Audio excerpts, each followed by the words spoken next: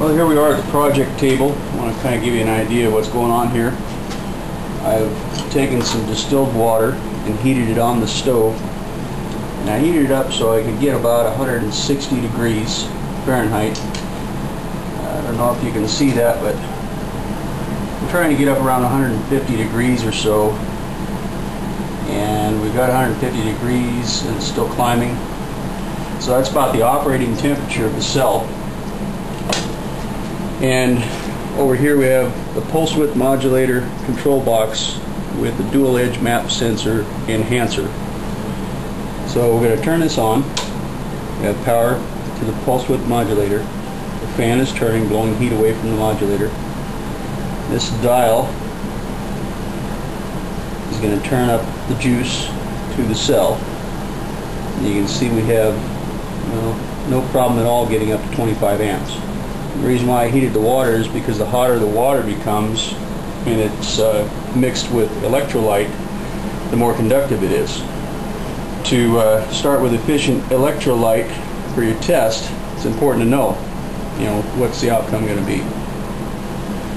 So we'll pull this off here, and I hope you can see this. I'm going to turn this up again. You can see the production coming off the cell.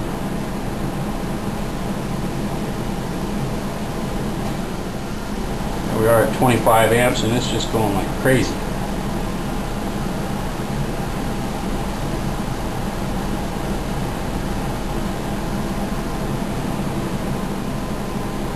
Now we turn this back down. Here we are about 10 amps. Still going pretty good.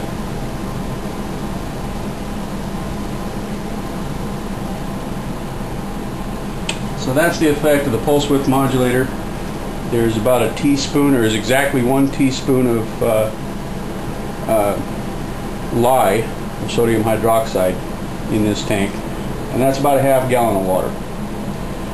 So that's a pretty good ratio. You'd say about 2 teaspoons per gallon of water to run a pulse width modulator in this particular design.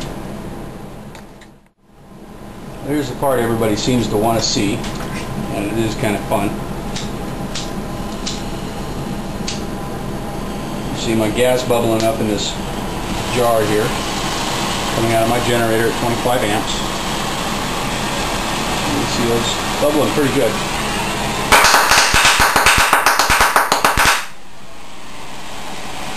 How you make water explode.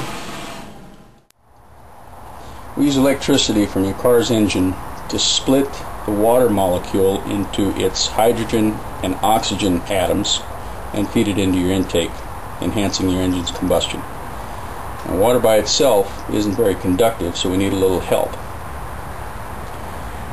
If you use an electrolyte solution, you'll significantly enhance the conductivity of water, so it's much more easily electrolyzed. And a lot of people use baking soda.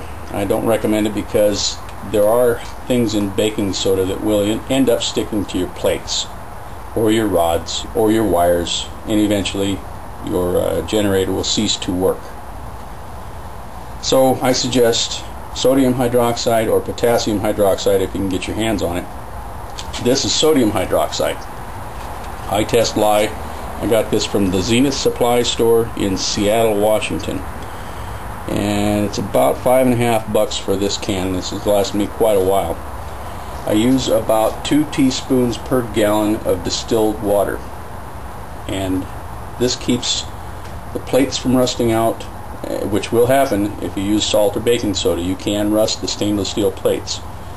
This preserves the plates, it enhances the conductivity of the water, and it doesn't leave your water all murky like baking soda does. And what I have, I'm going to show you this. I have this test water that I've been using for several months now, and you can see there's a little bit of discoloration here in the water. That's not too bad. I've tested a lot of cells with that jug of water. So you'll notice I'm using rubber gloves, and the reason is because lye is extremely caustic. You get this on your hands and it'll cause burns that you don't want. You'll really regret getting this on your hands and leaving it there. So what I do is I keep a bottle of white vinegar near my lye. So if I spill some lye or I get some on me, I neutralize it by pouring a little bit of that vinegar on there. Here's a little something about the pulse width modulator. In order to conserve your equipment, we run a pulse width modulator at about 25 amps. Anything more than that is going to cause damage to your car's alternator. So 25 amps is pretty much the standard. Unless you have a higher amp alternator, I don't recommend you going any higher than that. When you start the car, you want this to be in the off position. You want the dial to be set at 0. And the reason for that is that if you start your car, you're running juice to the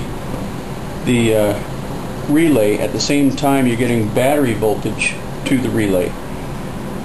And about 1 time out of 10, it fries that relay if you have both voltages going at the same time. So you leave it in the off position. When you start your car, you turn the switch on, and then you turn your dial up to get your desired amperage. So it's pretty simple, but it's a thing that you want to do to safeguard your equipment. You'll dial down the pulse width modulator when you're ready to shut your car off, and you'll kill the switch, and that'll conserve your equipment. This will run you for a long time. Now just a little about the dual edge map sensor enhancer. This is your on and off switch. When you turn it on, that's when the dials are enabled. This switch decides which knob is enabled. And what you would do is set one side for city driving and one side for highway driving. And honestly, it really doesn't matter which one you set for which, but I have them labeled here so you can easily remember. We're in the city, so we'll set it for this dial. We go to highway, so we set it for this dial. And the instructions are included on how to use a map sensor enhancer. As you turn this dial up, it leans out your fuel air mixture, so you'll have a different RPM, different engine RPM for city driving than you will for highway driving. So these aren't going to be set at the same, but once you set them, you don't want to have to mess with them when you're driving down the road. You want to just be able to turn the unit on, decide where you're driving, city or highway, operate the switch to go to that dial, and go down the road. You want this to be as simple as possible.